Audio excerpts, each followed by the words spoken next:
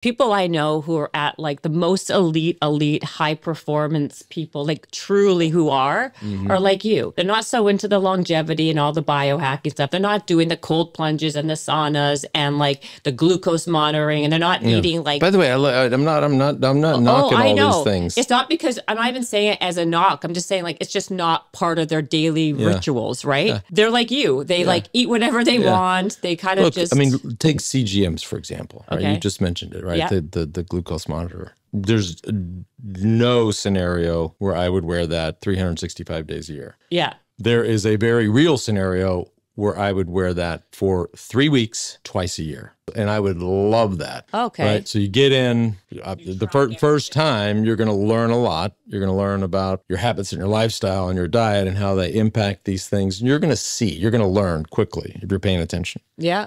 I would get out. And then, 6 months later, go back and check in again and kind of relearn and refresh. I love that, right? But there's no world where that lives in my arm year round. Yeah.